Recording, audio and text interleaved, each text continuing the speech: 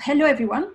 Today we will have the great pleasure to talk to Alireza Vali and Susanne Schnell from the Department of Radiology in Northwestern University in Chicago, Illinois. Their paper is about a semi-automated analysis of 4D flow MRI to assess the hemodynamic impact of intracranial atherosclerotic disease. Hello, my name is Alireza Vali. Today I'm going to present our paper, Semi-Automated Analysis of 4D Flow MRI to Assess the Hemodynamic Impact of Intracranial Atherosclerotic Disease, or ICAT. ICAT, as shown in this image, can result in narrowing or blockage of major intracranial arteries due to the accumulation of lipid-based plaques within the vessel wall. It is the second most common cause of ischemic stroke, and symptomatic ICAT patients have a high risk of stroke recurrence despite medical therapy. Currently, ICAT is assessed by the degree of stenosis as defined here.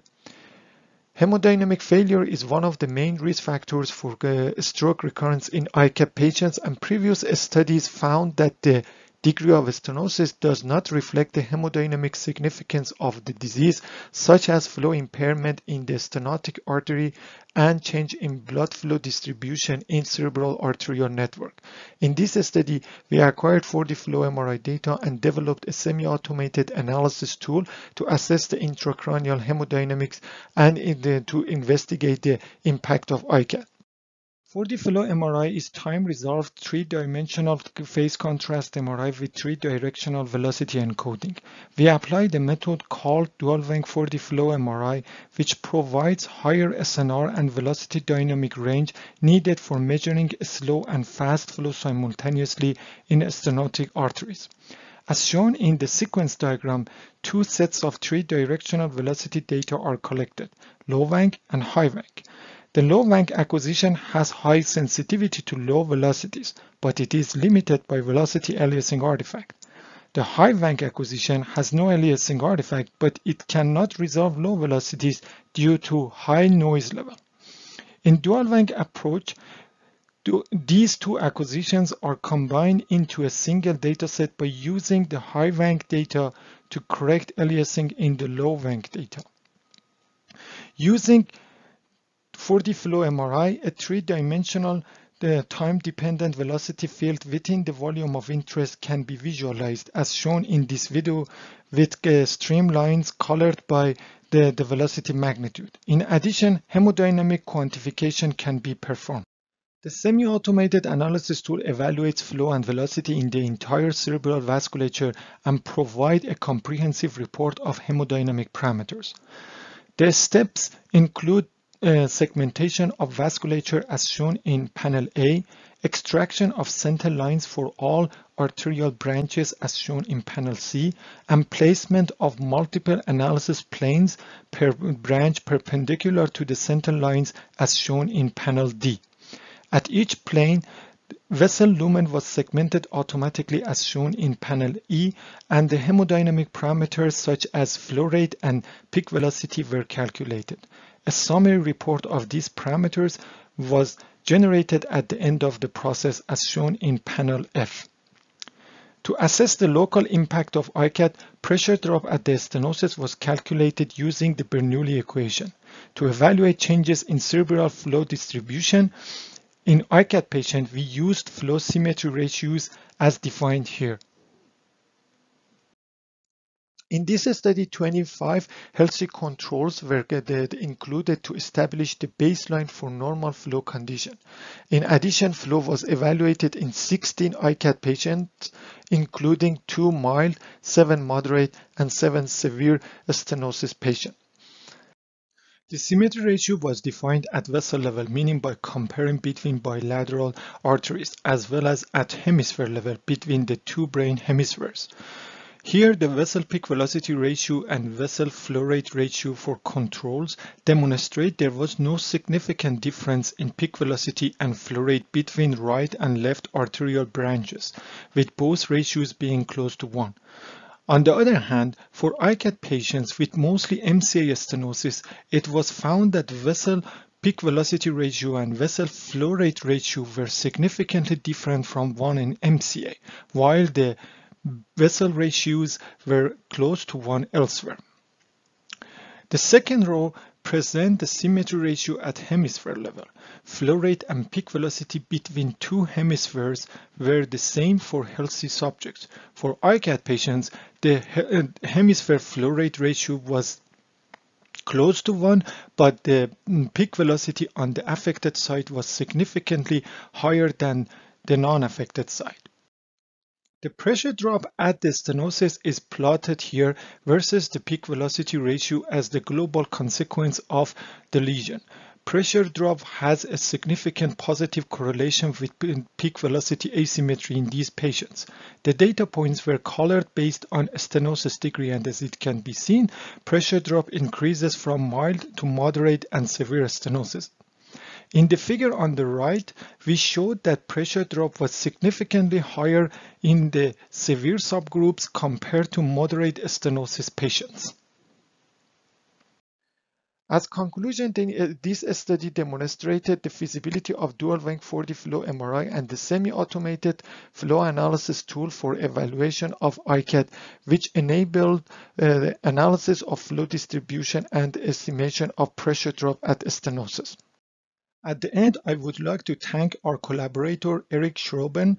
The analysis tool presented in this paper is an extension of Eric's work, which was published in the Journal of Magnetic Resonance Imaging. I would like to appreciate the funding from the American Heart Association and the National Institute of Health. And finally, I would like to thank our team at Northwestern University, especially my mentors, Dr. Schnell, Dr. Markle, and Dr. Ansari for their support. Thank you very much for your attention. Very nice to meet you both. Could you tell us a little bit about yourself and how you became involved in MRI?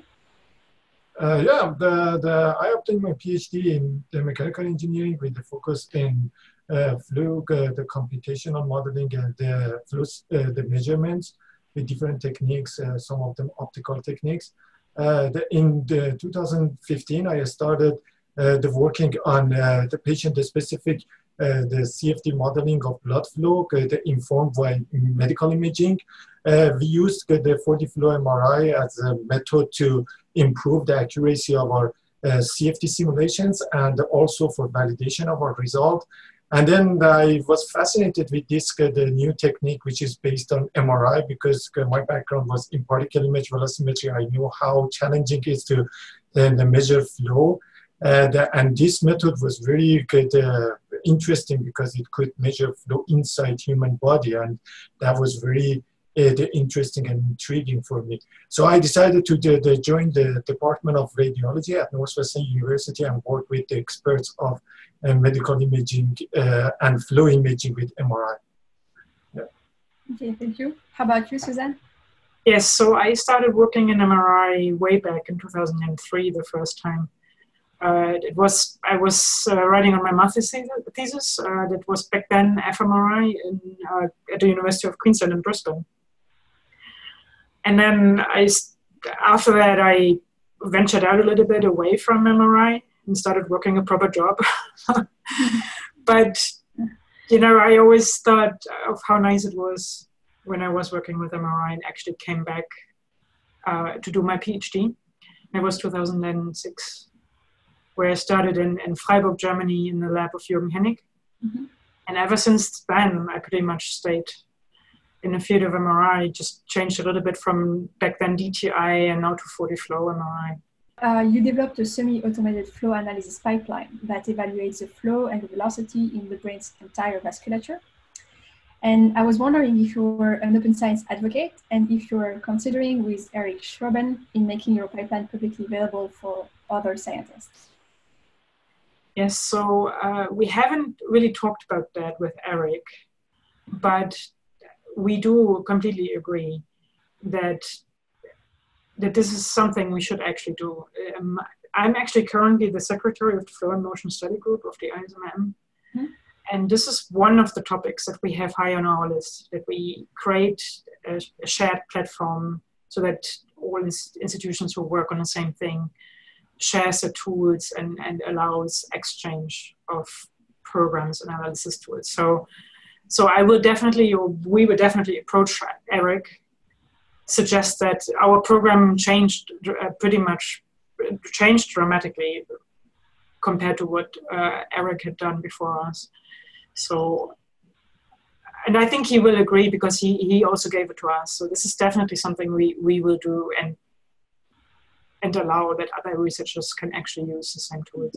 What would you like to say to other scientists wishing to use your pipeline? What they should be cautious about? I would just say that like any other post-processing in medical imaging, the quality play an important role, the quality of images, the inaccuracy of the analysis. So, so if we have the poor quality images to start with, so the analysis is not going to be really the good final result. So the imaging technique should be the advancement of the imaging technique and the post-processing should go hands to hand, so that it should be high quality image to start from. And one more thing that was very challenging for me in this workflow was the segmentation of vasculature, which is very important and actually has a significant effect on the accuracy of flow analysis. We took an approach of multimodality medical imaging, so we get a combined time of flight MRI with 40 flow MRI, and we try to improve the segmentation by this method. But we have to note that these images usually are acquired on different spatial resolutions, so there is some kind of difference between these images, and they definitely don't match exactly. So, and I believe the segmentation is the area that it can still be improved by using more advanced algorithms. Would you like to add something?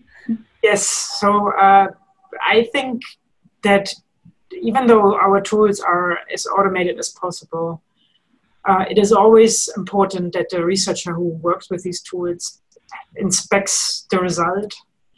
And if data quality, as Alireza already mentioned, is not very good, you actually have to go in and manually correct the results. Mm-hmm. But I think in general, when you use automated tools, I would always say you always have to go in afterwards and manually inspect the result.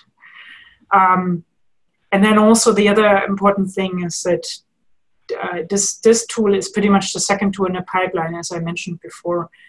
For the flow data, always has to be go first through a pre-processing step. So it has to first be corrected for noise, for eddy currents, and if necessary for anti-aliasing, for aliasing. So this is a step that has to be done before that. And after that, you can start using this semi-automatic tool. So you applied your analysis tool to characterize the hemodynamic impact of intracranial atherosclerotic disease. Were you surprised by the pressure drop result between patients with severe and moderate stenosis? I have to say that I actually was surprised because the results were very distinct, and I did not expect that. Mm-hmm. Especially since we use Bernoulli, which uses a lot of assumptions that we are actually not fulfilling. I was very surprised by how close the CFT simulations were with Bernoulli at the end. So yeah, we were very lucky to see that. So yeah, I agree. So coming from the mechanical engineering background, at the beginning I was not sure if this method, because it's simple, can be used for distinguishing the patient with different level of disease. And so we decided to examine our method in flow phantoms and against computational fluid dynamics, so with more advanced technique for pressure drop calculation. And I was also surprised that this method is sensitive to different flow rate and degree of stenosis, as we presented in the paper. So knowing this sensitivity now, simplicity of this, the method can be advantageous, because in the clinical application, we want the result very quickly, and having a simple the method that is sensitive, there can be a very good way of doing this kind of analysis quickly without need of computational fluid dynamic, which can take a long time. Yeah. So what's the next step of this work now? So far, this analysis, the tool has been validated with experimental data. So we use some, as I mentioned, flow phantoms, and the validated this the flow analysis tool, and we also compare it with the commercial softwares that are more established. So to make sure that this the data that result that coming from this analysis tool actually are accurate, and we can rely on that. So and we had used this the analysis tool for other applications like the aorta and liver, and we want to extend this capability of the program and actually make it more usable in other applications. And of course, we want to use if we can extend the capability and make it more accurate and more reliable. So we want to use it, as I mentioned, in the clinical the studies, and investigate the links between the hemodynamics and the cardiovascular and cerebrovascular disease. Yeah. Yeah, so I think the main factor really is to apply the same kind of approach to the other areas in the body, like Alireza already mentioned. So pretty much the workflow is still pretty complicated in analyzing flow in the liver. Mm-hmm. So the liver would be a very nice field where we also would like to investigate disease. But so far, for the flow has been applied mostly in the aorta and heart. So this is, of course, then something we would also like to do, even though the workflow there is a little bit easier than in the small vessel areas.